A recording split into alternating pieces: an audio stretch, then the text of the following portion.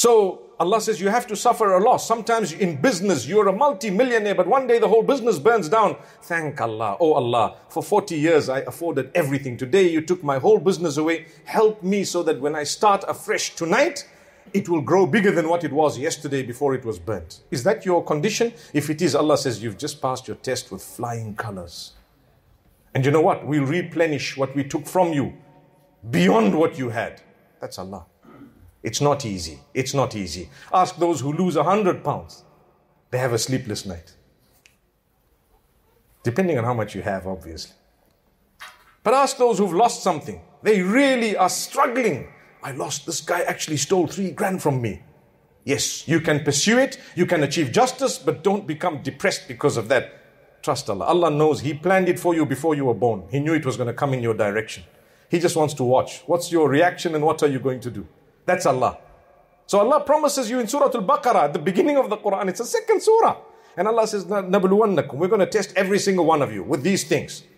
Your examination questions are already told to you. It's going to happen to you. You're going to get sick someday. Anyway, Allah says, نَقْسِم مِّنَ الْأَمْوَالِ, loss in terms of wealth. وَالْأَنفُسِ, loss in terms of life. Allah says, someone's going to die around you whom you love.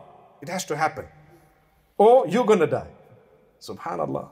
Have you lost a loved one? Many will say, yes. How does it feel? It was the most difficult thing. I tell you, when you've lost a child, that's probably one of the most difficult times of your life. Something that is very challenging, extremely difficult. Allah knows.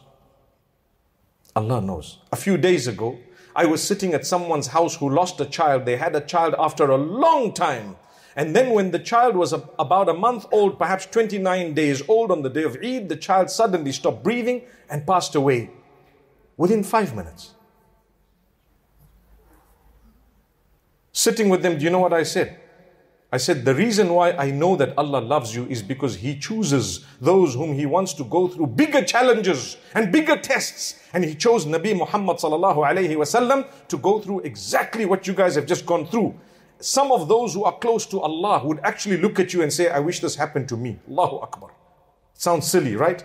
The reason would be, if it happened to the Prophet Muhammad, peace be upon him, and now it's happening to you, Allah chose him, Allah's choosing you, it's going to require a huge bag of patience. And Allah chooses you to engage in that act of worship. Patience is an act of worship that Allah chooses you to go to engage in to whatever degree He loves you. And I'm going to prove that to you with the rest of this verse that I was reading. So may Allah make it easy. You've lost a child, one of the most difficult things, but you've lost a parent, it's also extremely difficult. Let me explain. If you've lost a parent and you're an orphan, Allah loves you more than Allah loves the others. The simple reason He did it for Nabi Muhammad sallallahu alayhi wasallam. Again, look at how you've been chosen for the same test.